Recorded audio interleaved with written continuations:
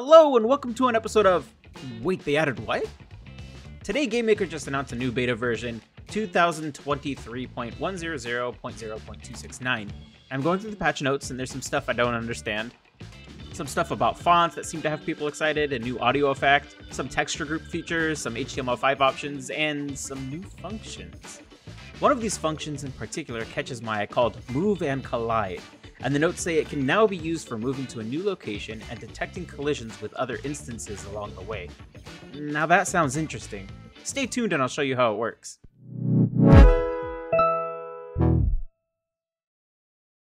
Here's what Move and Collide looks like when we put it into action. I used it here in a top-down point of view, so you're going to have to pretend that the pink box is your player and they're colliding with the blue walls. You'll notice that when a player moves in a direction and collides with one of these slanted walls, they'll kind of slip and slide along the wall, which is what happens in these types of games.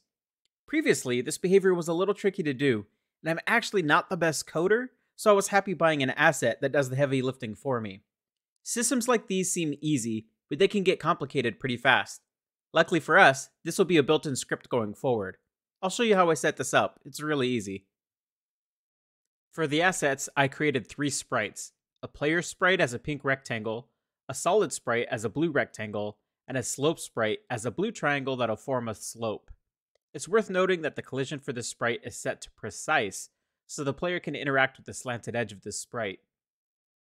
I also created 3 objects, OBJSolid, OBJSlope, which is a child of OBJSolid, and OBJPlayer.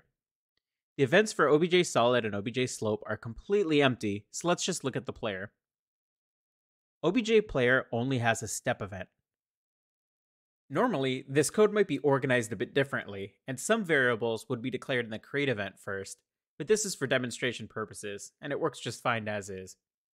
First, we store our key presses into some variables for the 4 directional keys that we want to use. Then, if any of those keys are pressed, we set our move speed to 2. If no keys are pressed, move speed will be 0. We then calculate our horizontal and vertical directions based on our inputs, as well as we calculate a direction also based on those inputs. The last thing we'll do on our own is calculate how far horizontally our player will move and how far vertically our player will move. Last, we'll use the function that this whole video is all about, Move and Collide.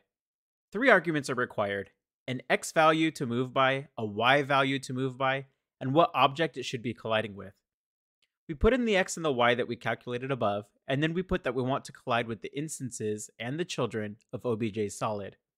This will include the slopes too, and that's all there is to it. When we run the game, it behaves just as we expect. Move and Collide will move our player by the X and Y speeds, and do its best to avoid colliding with OBJSolid. When there's a slope or a slant, it'll glide along the side of it. Easy. And this function just isn't for top-down games either. It can work with a variety of games.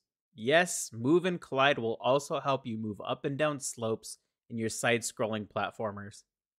Some things in GameMaker can be a bit of a mystery, like the built-in gravity, friction, and speed variables.